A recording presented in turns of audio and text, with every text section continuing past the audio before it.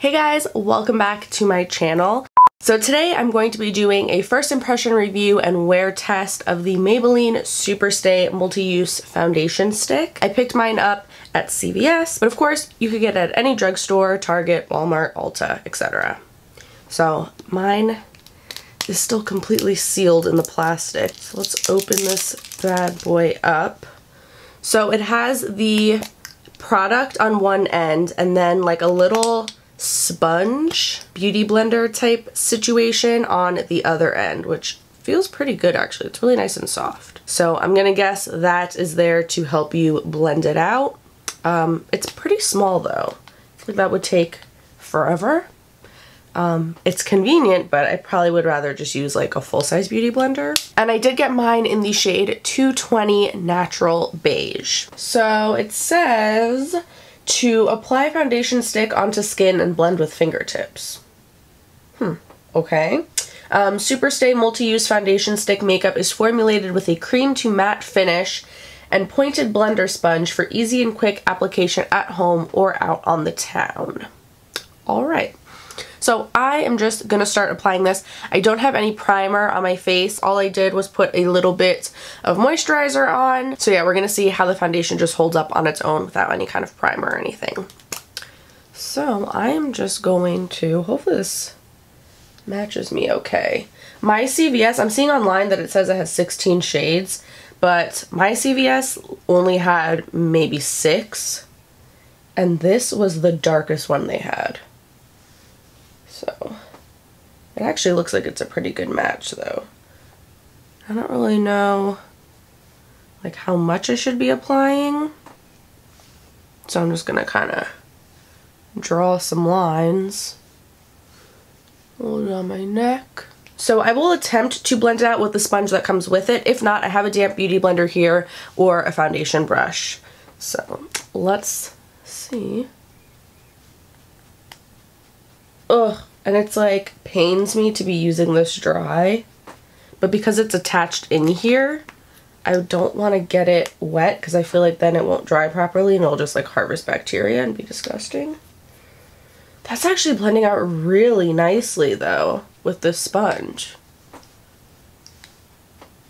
It's pretty good at getting like in the little crevices like around your nose and stuff. So while I'm applying the foundation, let me just read you some information about it. And I'm just reading this stuff right off of Maybelline's website. Whether you're looking for a cream foundation or a contour foundation, this multitasking stick is a must-have essential that conceals, contours, highlights, and covers. Our first all-in-one foundation stick features a cream to matte foundation and a precision pointed blender sponge that is perfect for applying cream foundation at home or touching up your look on the go. And you do get 0.25 ounces or 7 grams of product, and it retails for about $11.99, and it does come in 16 different shades. So yeah, I actually kind of like this little sponge that comes with it. I'm not mad at it. It is really small though, so I feel like it definitely would have been quicker had I just blended it out with a foundation brush or a beauty blender, or I mean even in my fingers like the website says, but I don't know, I don't like to do that. I don't like the feeling of getting makeup all over my hands. Am I the only one? So I think whenever I'm applying it at home, I probably would just use like my regular beauty blender or foundation brush, but this is perfect for on the go. If you're out and need to just do your makeup real quick in the car, or if you just need to do a little touch up, like this is perfect and so convenient, and it's a little small thing that you can just easily throw in your purse, so I like that a lot. So far I really like the finish of it a lot. It is coming off on my fingers a little bit when I touch my face. I wouldn't say it's completely matte, like powder matte finish. It's just kind of like a nice natural finish.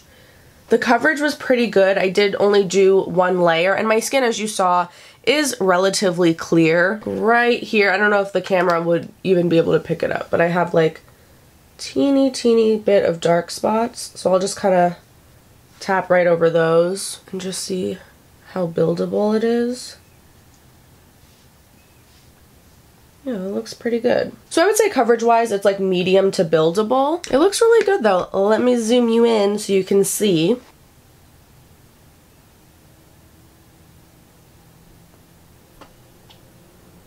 You can see this is where I kind of built it up a little bit.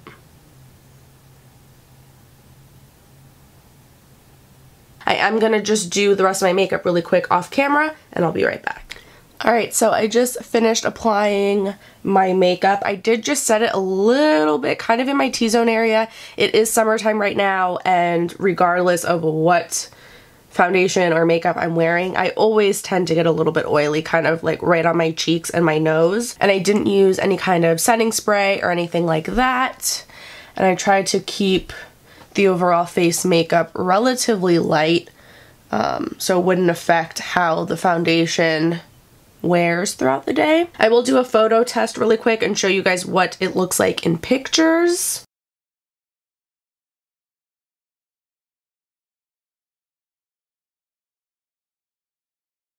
So it is 12:20 p.m. I have a couple hours till I have to be to work, so I'm just gonna do some things around the house. So I'll probably update you guys before I go into work and then after I get out at the end of the night, because I am working pretty late today. So we'll see how this goes. So I just pulled up to work. I gotta run in, but I just wanted to real quick show you guys the foundation and do a little update. It is now 2:10, so almost exactly 2 hours since I first applied it, and it still looks really good. And now that I'm like actually outside in natural light, it looks like it's a really good match for my skin tone, and it just looks beautiful. Like, I love the finish of it.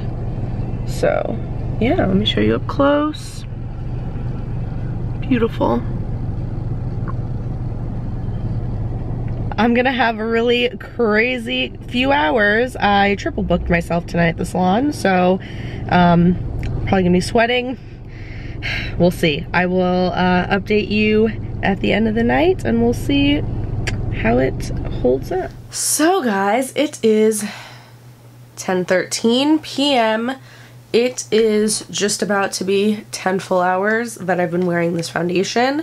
Work was absolutely crazy. I was sweating, I was blow drying hair, blowing hot air in my face, like it was a mess. So yeah, let's look at how this foundation is looking. Ooh, I can't believe it.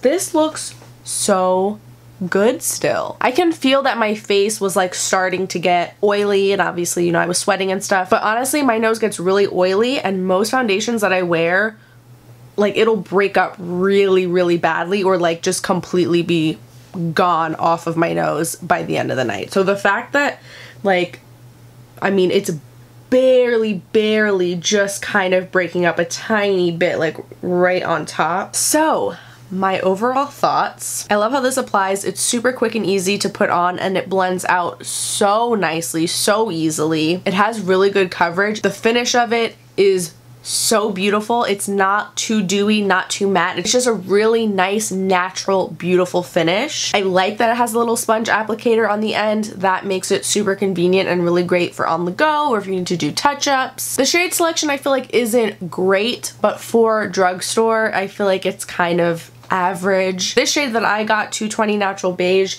seemed to match me pretty well. I do feel like this would work with all skin types. If you are super oily, you might just need to set it with powder and probably blot a little bit throughout the day. Like I said, my face is feeling super oily right now, and it's still held up really nicely. My only complaint about this product is the fact that you get such a little amount. Like, you can see that's literally all that comes in here. Like, I'm gonna go through that quick. And it is $12, which is a little bit on the high side for drugstore foundations, and considering you're getting such a small amount, I would love if this was closer to like the $7 or $8 range. So yeah, those are all of my thoughts on the Maybelline Superstay Stick Foundation.